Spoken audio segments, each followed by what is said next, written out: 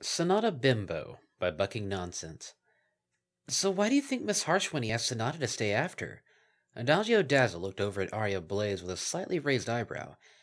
It had been 2 weeks since the incident at the Battle of the Bands, and the three sirens were still attending classes.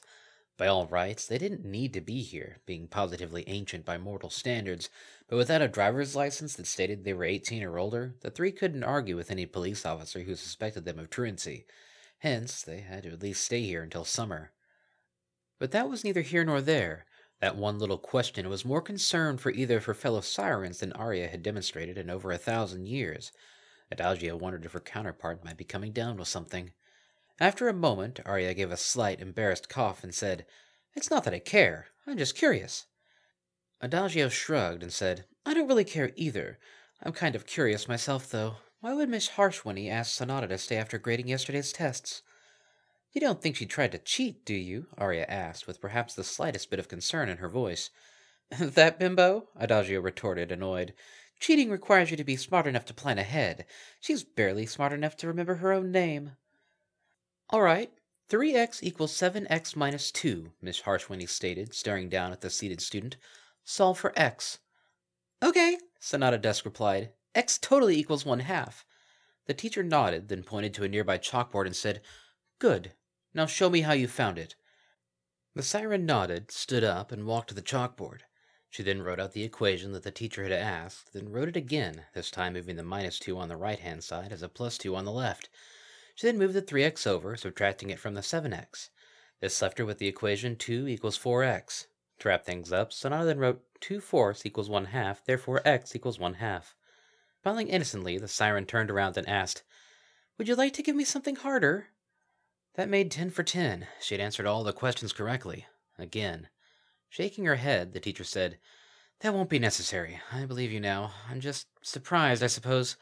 I didn't expect you to make an A+ on yesterday's test, given your—" Sonata Dusk giggled and said, "Oh, I know. I'm such a total bimbo. Everyone says so, but I'm like totes more than 1,000 years old. And I've been a high schooler for longer than there's been high schools. Sit through enough algebra, calculus, and trigonometry classes, and sooner or later it all starts to soak in." She giggled again and said, "Besides, think about where humanity was 1,000 years ago. You guys were just starting to work on getting out of the Dark Ages, and were only starting to figure your way back to the level of general education you had in the days of ancient Greece. Only, like, 5% of the population was literate in Europe, if that.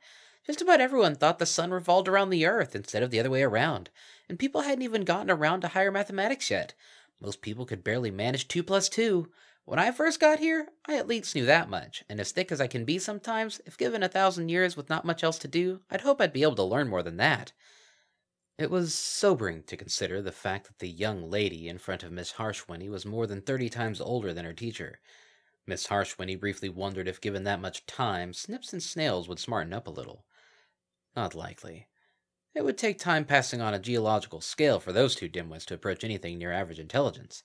And being smart enough to get straight A's, the heat death of the universe was much more likely to occur first. "So, why the sudden change in your grades?" Miss Harshwinny asked, more than a little curious. Just before the Battle of the Bands, Sonata had failed the task so spectacularly that the teacher had been seriously tempted to handle it with surgical gloves, fearing she might somehow catch stupid from the siren.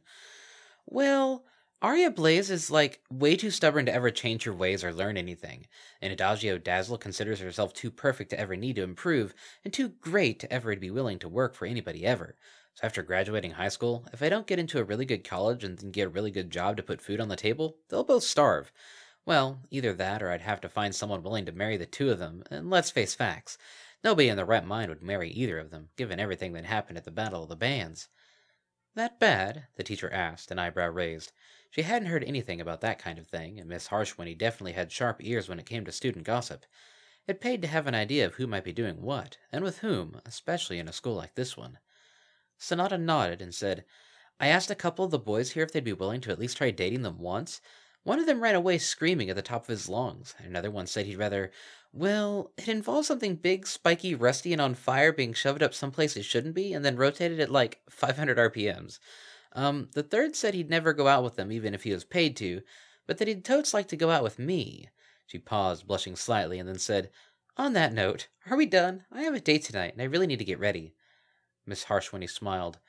1,000 years old or not, A teenager was still a teenager. Go right ahead. Sorry to keep you.